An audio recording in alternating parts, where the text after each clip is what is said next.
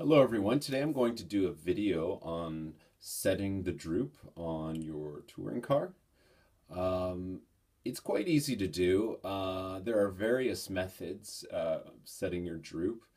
You'll see on setup sheets droop settings that are, droop over ride height, or droop under arm, or droop at pin.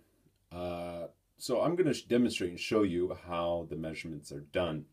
So right now the chassis is sitting in front of us. We're going to do droop over ride height. All right.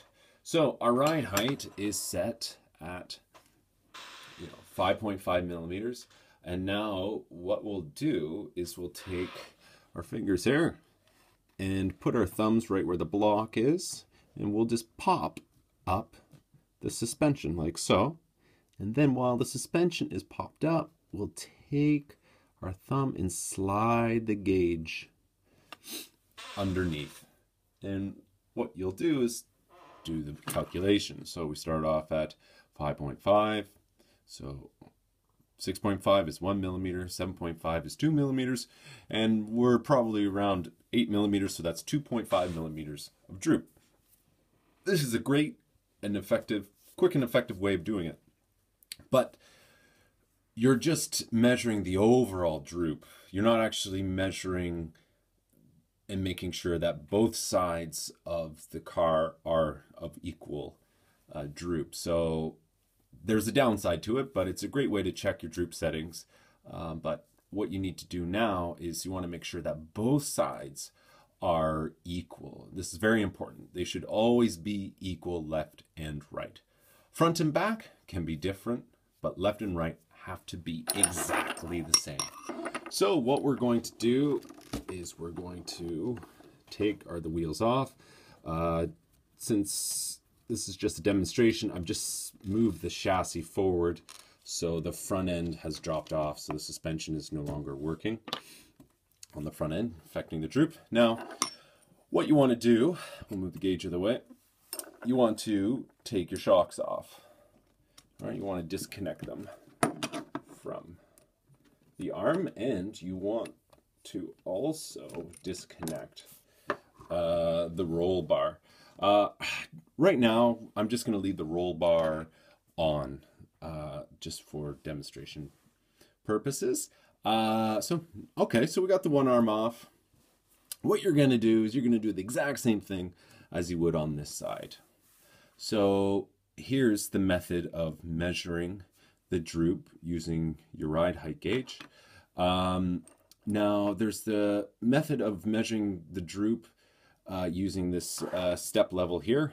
What you'll need to do is you'll need to find another gauge that is 10 millimeters in height. If you have one, that's great, but if you don't, you can pick up droop blocks or chassis setup blocks, but you want to make sure that they're 10 millimeters in height.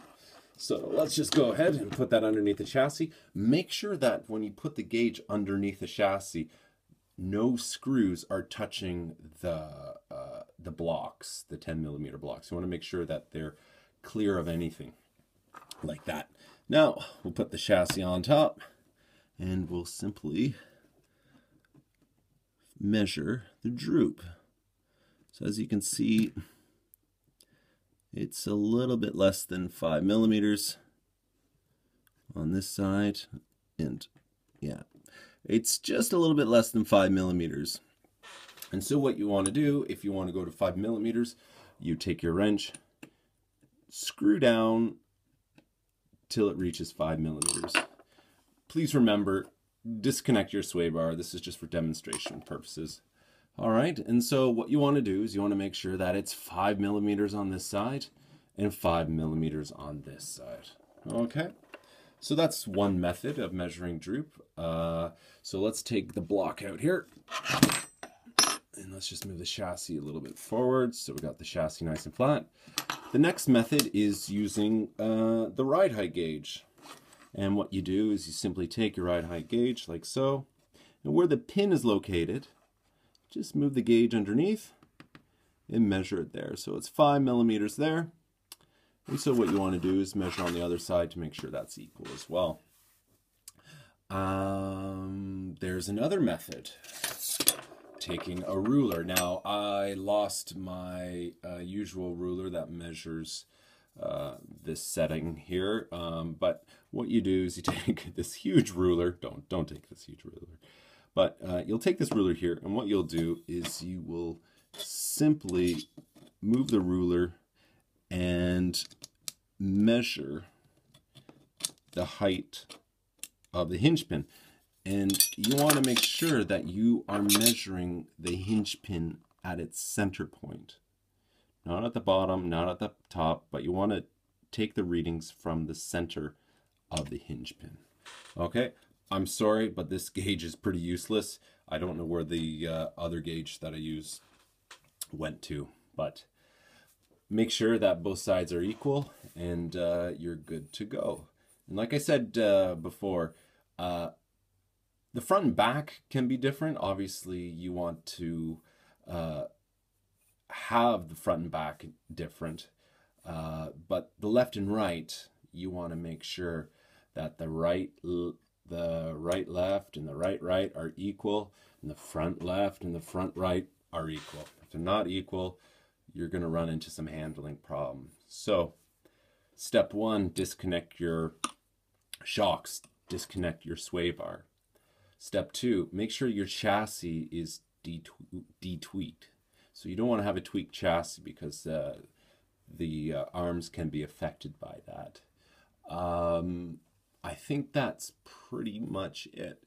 And make sure that the arms are not binding. If they're binding, you won't get accurate readings. Okay. I hope that helps, and good luck with measuring your droop. Okay, bye-bye.